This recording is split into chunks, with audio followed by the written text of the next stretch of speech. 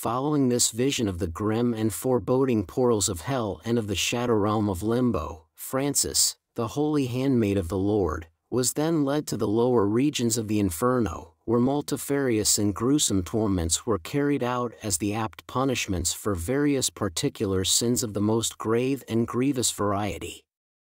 Needless to say, her gentle soul was utterly stupefied and terrified by all that she witnessed there. Firstly, she was taken to the place where those who were guilty of what are customarily described as sins against nature received their eternal chastisement. This place of torment was located in one of the nethermost and darkest pits of hell, and it served as the everlasting home of those depraved souls who had indulged in sexual lusts and perversities contrary to the good and wholesome ordering of divine and natural law. Here were crowds of demons, each bearing in their claw-like hands heated rods resembling iron javelins, which glowed with red-hot intensity. Upon one of these instruments of torment, the soul of each depraved malefactor and pervert was impaled, the spear entering through the posterior orifice. This fiery spear was then drawn out through the mouth of the condemned wretch, passing through their entire body, either quickly and violently, or with excruciating and protracted slowness.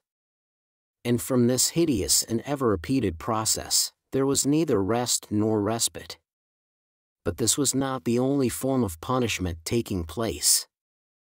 For as varied and bizarre are the acts of human perversity, lust, and sexual abuse, so correspondingly varied were the tortures which were inflicted upon those guilty of them. In truth, both these crimes and their punishments can scarcely be decently repeated or recorded in writing, but are best left to the imagination of any who dare to imagine them.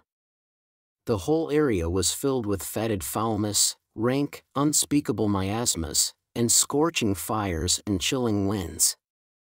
The air echoed with blasphemous and agonized exclamations, which were reiterated without end. Frances, whose soul was pure and whose heart was innocent, was almost overcome with shock and horror at what she witnessed there. But her celestial companion and protector, the Archangel Raphael, held her trembling hand with comforting strength and urged her to take courage.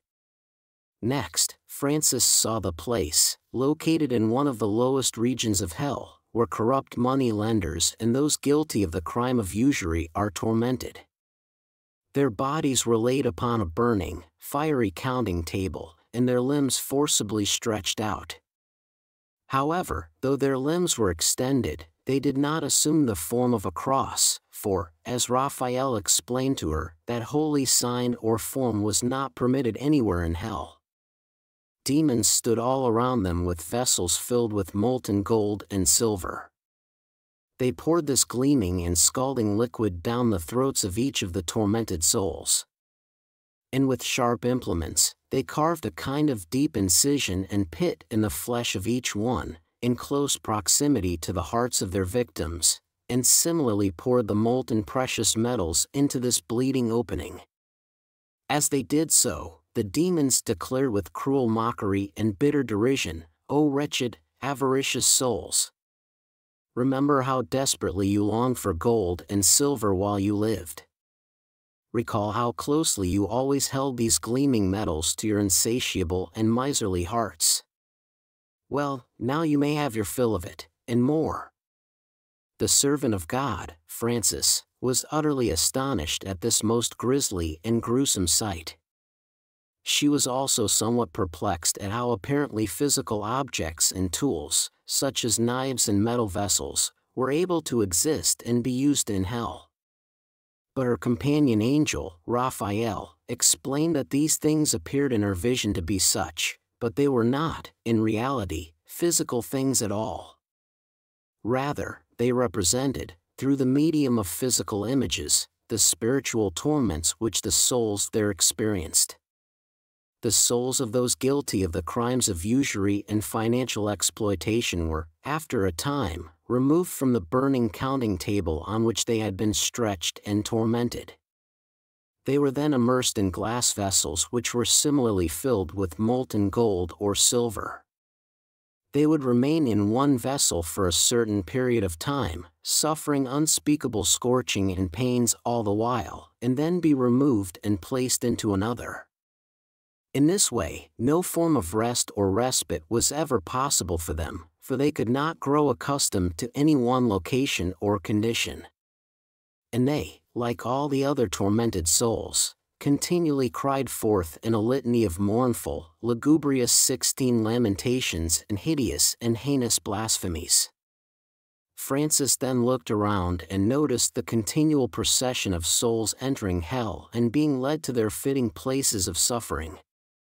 She noticed that each one had upon his or her forehead a sheet of paper or card upon which the catalogue of the sins of which he or she had been convicted was inscribed. Thus, she was able to read clearly and exactly what each one was guilty of, and not only this, but by some form of revelation, she could perceive into the very depths of their being, to see and fully comprehend all the misdeeds and atrocities which weighed on their consciences. But this grace was granted to her alone, for these cards placed upon the foreheads of the damned were not visible to any other condemned souls. She noticed also that every condemned soul had 2 demons assigned to it. One of these demons was employed in carrying out the actual punishments, such as those described in the course of this narration. But the task of the other one was to remind the wretched sufferers of their sins and crimes, and also of all the good deeds they had neglected to do. In this way, each condemned soul suffered in a double sense, both from the torments afflicted upon it, and a continually renewed sense of guilt and shame. This oppressive and unrelenting sense of guilt and shame was accompanied by a poignant and painful regret at the loss of the joys of heaven, which so easily could have been attained by a few timely works of piety and penance performed while mortal life had endured. Next, Francis was transported to the dreadful and darksome abode where those stubborn and miserable souls who had blasphemed against God and His holy saints were compelled to dwell, and there to suffer ceaseless scourges and sorrows as a just retribution. Here, there were demons who bore ghastly pincers in their nefarious and agile hands. With these grim instruments of satanic surgery, they would deftly extract the tongue of each blasphemer and cast it, still writhing like some hideous, headless worm, upon a pit of burning coals which was nearby. Then, with the same pincers, the demons would take some of these coals and stuff them into the bleeding, tongueless mouth of the blasphemer. Next, they would seize the entire body of their victim and immerse it in a vat of heated oil, smoking and boiling with fiendish ebullience. Then, taking up a vessel of this same superheated oil, they would mercilessly pour it down the throat of the blasphemer. The demonic torturers would add mockery and scorn to these torments, saying, "O miserable and deluded soul, how could you dare to blaspheme the holy name of your Creator? With your mouth you insulted Him, and now that same despicable mouth is filled with pain. Yes, now you pay the price for your blasphemy, and you shall keep on paying it, over and over again, forever and ever, for eons without number."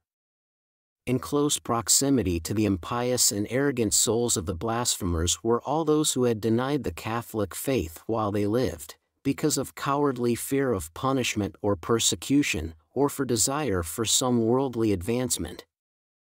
These did not suffer quite so grievously as those guilty of deliberate and willful blasphemy, yet they were still tormented endlessly with fierce fire and burning brimstone. Francis was almost overcome by these bitter visions, and she trembled with fear and horror. Yet her angelic guide and companion, Raphael, once more clasped her hand reassuringly.